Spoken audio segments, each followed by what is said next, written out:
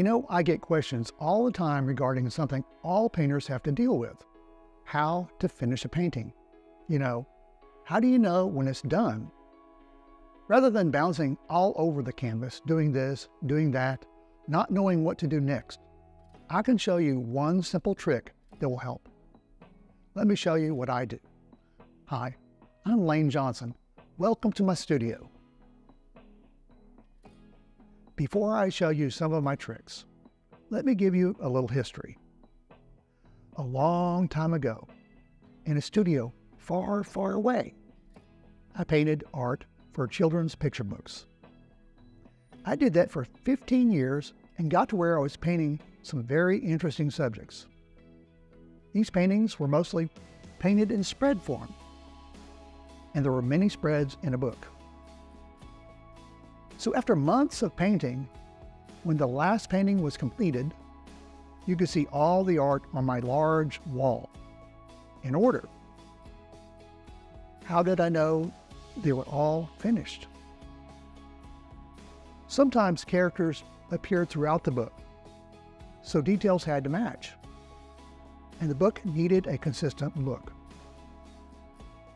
I needed to stop bouncing all over trying to chase down what needed to be done. So I decided to go left brain. Instead, I grabbed a notepad and went from painting to painting, examining what needed to be added or adjusted. Usually it wasn't very much. I made all the corrections page by page. By the very last painting, everything on my list was checked off. Punched off, you know, like a punch list. This same approach will work for a single painting. At the end of a painting, I sit down with a pad and some quiet time and really look. I create my punch list. There's not necessarily any perfect order, but before I just start painting, I do this. Once done, I start painting. Any last details or adjustments are completed.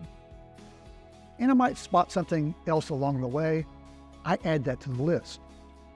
So basically, when the last item is complete, when the last thing is punched off the list, I am done.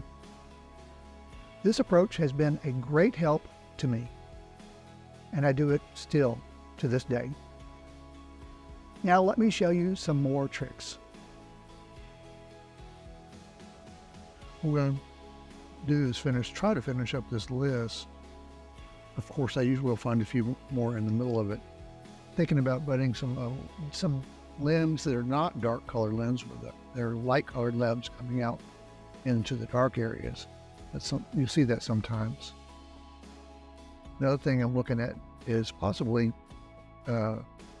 bringing this highlight across here. Put that down. And one other thing I'll look at and see, we've got a broken down fence here. So what you might see is, again, another piece of fence. And again, this might not be a dark color, it may be a light color. We'll look at various things to do with that. You might see pieces of it over there and there. So I'm gonna look at that. Sometimes when I add in notations, I'll put a question mark by it because I need to look at it. It doesn't mean I need to do it. So the question mark is important. Sometimes when I'm painting, I look at the scene and wonder, what if? Here are some tricks to help you visualize a change before actually committing the brush to the canvas. I often try out ideas on my computer, but sometimes the old-fashioned ways work best. For example, if you get some clear acetate, clear plastic, from the office supply store, you can try out a few ideas by painting on the acetate. Then you can move it around to see the possibilities. Sometimes if I want to look at a possible change, I should say, rather than just writing it down and doing it, or just putting a question mark, you can actually take a pastel stick and look at a change on the canvas, because you can do a little bit of pastel on the canvas, and if you don't like it, you just take a paper towel and wipe it off. But in this case, I'm going to use this little pastel. See how this looks right here? What I'm trying to do is get this to curve a little bit. And all I need to do is, enough of that on there to step back and look at it and see if that's going to give me what I want. And if it is, then I'll go ahead with paint. The way this is paint right here, I'll just come back with paint and do that. Same thing as talking about the fence. Let's talk about doing some pieces of a fence. It would not being, you could do them in dark, but I want to see what, like this is simultaneous contrast, by the way. Look there, it's a dark pastel, but over here, it looks lighter. So I'm going to try this and this may work or may not work. I may look at it and say, well, I don't think it needs that. And it may not. So if it is, it'd be a subtle thing. And I don't think it's, but at least I was able to look at it and see if I really need to do it or not. So that works. Okay, in the same manner, like very often I'll wonder, should I put some limbs hanging down on this tree or not? And rather than committing it to it with a script liner, I could just do it on a piece of acetate and gauge where, do I want something out here? Maybe not. Maybe something here, maybe here. And that way you get a feel for it before actually committing to it. There's all different ways you can use acetate. It's cheap and it works. There you go. Okay, here I'm using a number 4 short dagger. It's an Aspen. Working on this this plant here is actually sometimes called Adam's needle, common yucca, Spanish bayonet. I just call it bear grass. And this brush is perfect for it. This particular brush, you can do lots of different things. You can do tall grass like I'm doing here. It just has lots of uses. It's amazing how many different things you can do with a single brush, how many different techniques and how many different textures. Okay, I'm going to switch over to a true detail brush, a number 1 Velvetouch round. Sometimes the devil really is in the detail. Here at the end of the painting, this is when you're adding your final details. And I talk about it all the time with students. It's like, you think a painting is so detailed. If you're looking at it on your phone, it looks super detailed. But in reality, what I paint mostly is the impression of detail. Now, that's not saying I don't, at the end, add details. For example, I'm about to add some yellow flowers. That's going to be with a smaller brush. It's going to be a smaller brush, whereas the impression of detail, it's more texture than anything else. And so I just want to say also that when you are painting these kind of details, you might need a more opaque paint. Like, for instance, I'm about to add some yellow flowers to the scene. You might look at the kind of yellows you want to use. I would tend to pick a yellow that's more opaque than one that's transparent or semi-transparent. That way you're not battling to get an opaque representation of a flower. So if you're looking at your colors, I'm looking at yellows here. This is a cadmium yellow light. And it has a symbol on the back of the tube which tells you what it is. A solid square means it's opaque. So cadmium yellow light is opaque. But if you go to a primary yellow, the information on the back of that tube says that, which means it is semi-transparent. So it's not opaque and it's not transparent.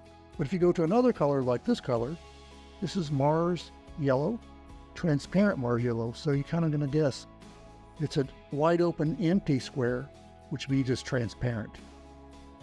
So look at your colors, look at which ones have marking on it. They're saying semi-transparent or opaque. And so an opaque one will work really nice here, and that's what I'm going to use to color these flowers. Now, not every flower is going to be a bright yellow color. So what I will do is take another color and that's going to tint it down, basically. So when these colors get in the shadows, they'll change. They'll still be a yellow, it'll be a completely different yellow. And all of these variations are the things that make it, three-dimensional.